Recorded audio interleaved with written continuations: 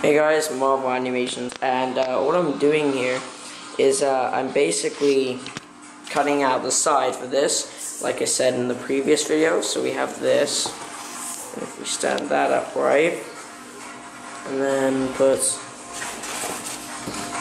this alongside. Sorry about the music if you don't mind it. Anyway, that's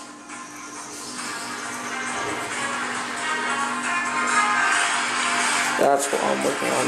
And if you're wondering what this music is, sorry, my voice is a little bit croaky. The music is Driving from the Top Down. It's the official soundtrack for Iron Man 1. It's probably one of my favorite films from the Marvel Universe. Oh, cinematic universe. But I'm going to talk more about this. As you can see, you got loads of these, pretty much pieces of card. And what I do is I get one of these. You just engrave into there and then take it out. For example, if I was to do it here, I just cut there and cut it in half, and then it's done. But that's pretty much all I've been doing, and this is taking me, I don't know, maybe an hour and a half. So I'll show you what it's like when it's done.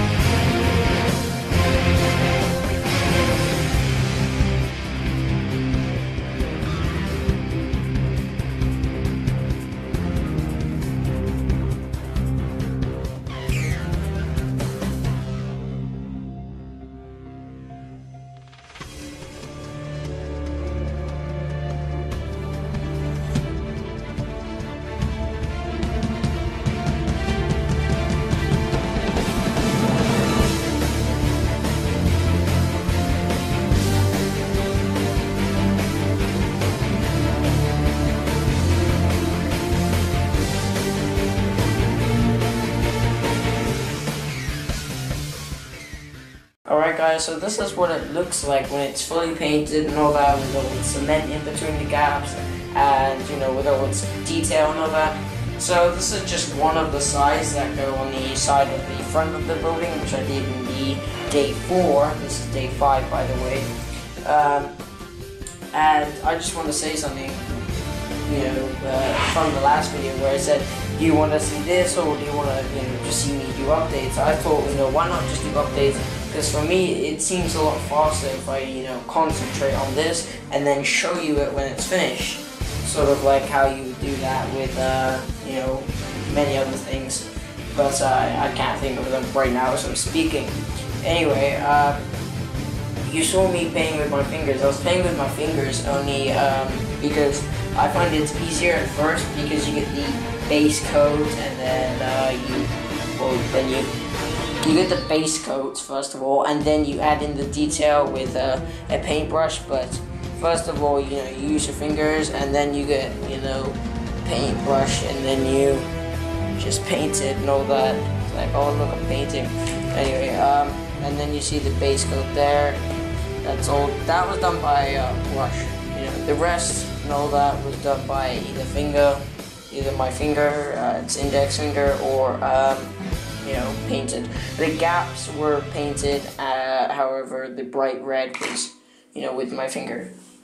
Now, because that's now done, we can put this alongside the, the first one, because, well, that's what you're meant to do. And I showed you at the beginning of this video. However, now because it's finished being painted, this is what it looks like. it looks pretty good, right? Mind you, it's not finished yet. And if you compare the brick size, they're sort of the same brick sizes. Sorry, but you know, one's slightly darker. This side is slightly darker, and then this side's, you know, bigger and brighter. And that side doesn't have windows or anything. That side does. But I've got to make another one of this, and I was gonna make it today. Right, I wasn't gonna make another one of that today, but because I ran out of cardboard, you know, that's all I got left. And I'm meant to use this sort of board. Wait, I'm meant to use this sort of board, but because, you know, this big piece, you know, is not so big enough to make the side of it, and because the other one's thin, you know, this whole chunk is thin, right? It doesn't really work. It's like saying you have a pizza which is, you know, half thick and then half thin. It just doesn't really look right, right? So yeah, as cool as it seems, it just, you know, with dioramas and all that, it does not seem cool. So guys, as I was saying, I will update you when this is all done, and you know, when the windows are done, there's going to be like a banner here, advertisement, something like that, and then the door, then the two sides, one there and then one on the other side. Then I've got to make two more of these, and then I've got to make the back. Then I've got to make like another, like 4 more of these, but on the top bit here, and then you know, another one of this, and then put it across there, and then I'm finished. And then I've got to make a roof, that, you know, and then I'm finished. So with all those stages, it's going to take a lot of time, but I should be able to finish it this week. So, because I have nothing else to do. But it doesn't matter, I'll still do it anyway, even if I had lots of things to do. And you remember in the previous video, that was just, you know, the whole thing was just being cut out, you know, that's all. And now it's all painted and all that. But if you really like the, you know, this, how it matches.